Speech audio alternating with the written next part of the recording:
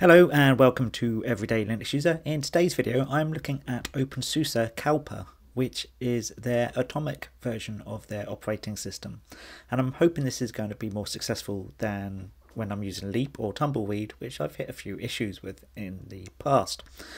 So I guess if you were looking at openSUSE Kalpa, you'd be comparing it to something like Fedora Knoit or Atomic Budgie, something like that.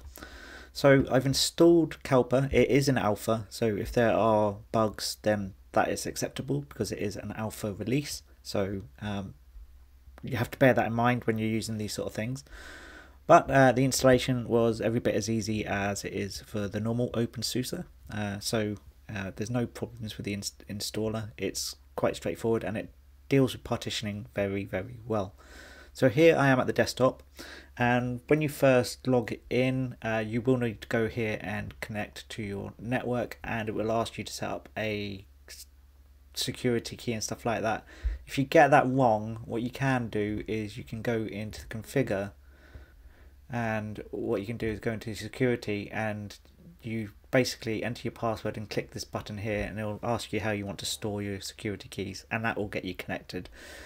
So that's important.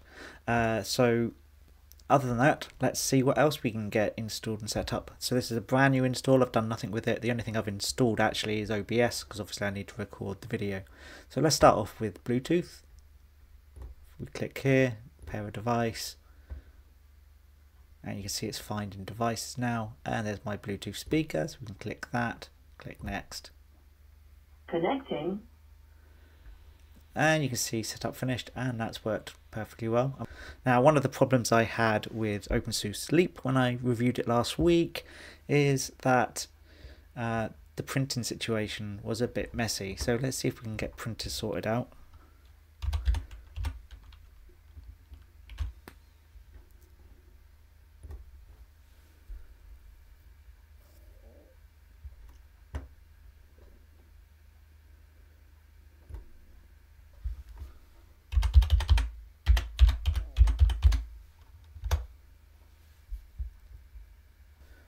And as if by magic, it's actually found my printer. So there we go. So already Kalpa's done in a couple of steps what Leap and Tumbleweed failed to do in quite a bit of effort. So quite impressed with this thus far. Now, the way atomic operating systems work is, think of it like your mobile operating system on your phone, like Android or iOS. Essentially, you don't do updates via the command line, you don't install really things via the command line in that way. Everything's containerized, so essentially you're going to be installing Flatpaks, and the way this is set up is it's less about configuring your operating system and tweaking it, and more about using the applications that you can install. So don't expect that you're going to be installing every single window manager under the sun, don't expect you're going to be tweaking everything. That's not what these atomic operating systems about. These are about people that just want to use the operating system, and actually kind of perfect for new users to Linux, or people who just want to be a Linux user and they don't want to use Windows anymore, but they just want to use their apps. So by default this is the KDE desktop, and it's very easy to use for most users, very familiar, menu at the bottom, and we can go through the categories here.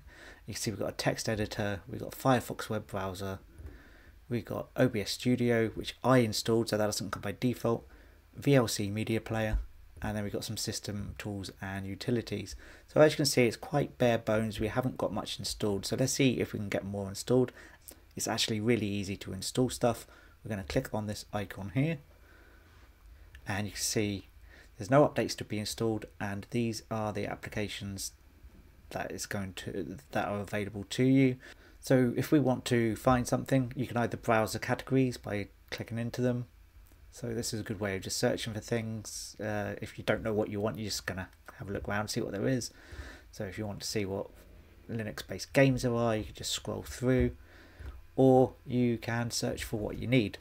And what you're gonna want to do is make sure you're on all applications before doing that.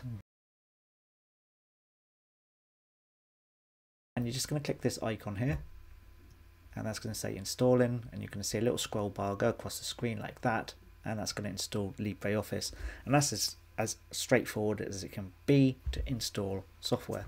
So that's installed now. You can see it's got, if you want to remove it, you just click this icon here. But if I go here now and I can go to the office, you can see I've got the full LibreOffice suite. So if I go into LibreOffice Writer, and there it is, LibreOffice is up and ready to use. So we can install other software as well. Maybe you don't like the Firefox web browser. Chrome's available. If you want Steam, Steam is available. If you want Spotify, and if you want something like Kdenlive for video editing, that's available as well. So I'm going to install that because I'll need to edit this video once it's finished. And you can continue searching for things whilst that's going on. So if you wanted a mail client, for instance, search for, and you don't need to know the name of the package, so we could just type in email and it'll give you a list of email solutions. And the same for Office suites. You can just search for Office, and you can see these are the Office suites available to you. And even whilst you're searching, you could see at the bottom there's a progress bar going along. That's now closed, but we should now have Kdenlive installed, and there it is. And you can see you can search in this bar at the top to find the package, or I can just go through the menus, and you see under multimedia we now have Kdenlive. What about customizations? Well, they're more limited under these atomic operating systems. These are more built for usage as opposed to necessarily over customization. It's not as bad as Windows. You can do a lot more with it than you can with Windows. So let's start off with something simple, desktop and wallpaper. It doesn't come with much by default, but you can click on add here and add in your own pictures, or with KDE you've got this get new button and you click this and you can search for wallpapers, and if I click use, and we now have this, which I'm sure you'll find is very cute. But if you want something a little bit more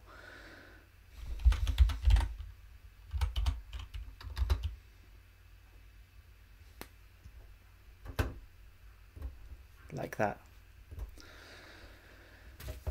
So now you can do more than just change the wallpaper. We can change the theme entirely.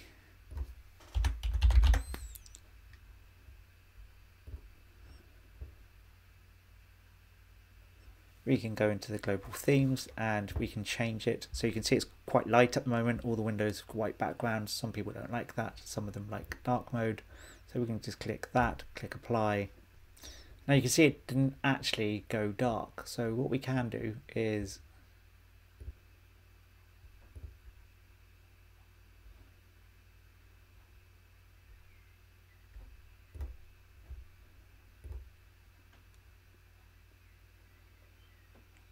by going down to plasma style there, I was able to change the panel to dark mode, and you can see this is now dark, so that's quite nice to be able to do that. But you can mess around with these settings and make them work the way you want them to. We can do stuff with the panel as well. We can click this show panel configuration, for instance, and so you can set the position.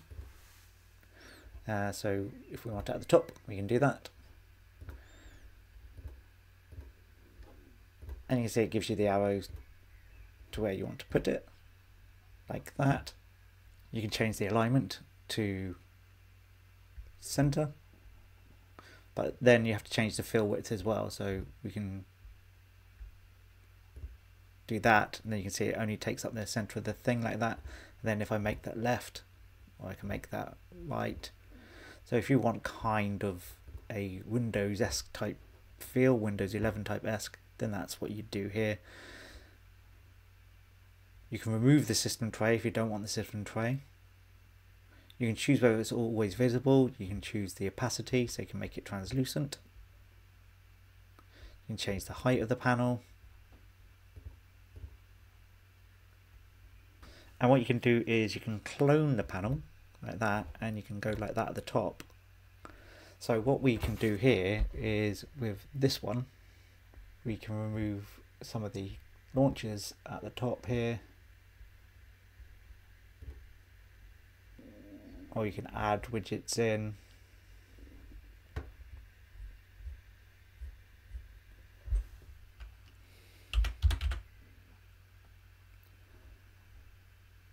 Like that, and then we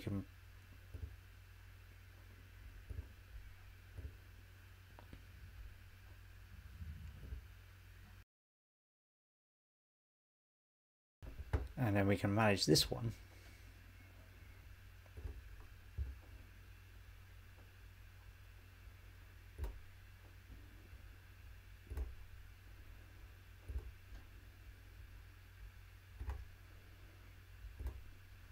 And now you can see we've got a 2-panel system where we've got icons at the bottom and we've got the assist tray at the top. So it's more now Mac OS style, like that. If I go to my desktop or wallpaper, you can see here you can switch between folder view, which gives you these icons and stuff like that, and you can go to desktop view like that. So you can do some customization of your desktop using KDE within Kalpa, and it works very well indeed. So with all that being said, if you want to add some more icons to this desktop, for instance, if I want to add my Office suite in, I can just go down here, and if I can just pin that there. I can have the spreadsheet as well, like that. If I want it on the desktop, I just do add to desktop.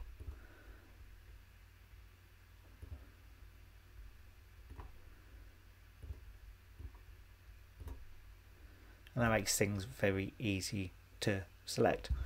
So what do I think of openSUSE Kalpa? I actually think it's the best of the openSUSE versions I've tried thus far.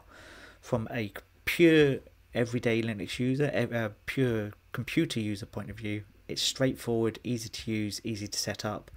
You can install applications easy, there's no faffing around. Printers work, Bluetooth worked, wireless worked, everything worked straight away, no hassles, no problems.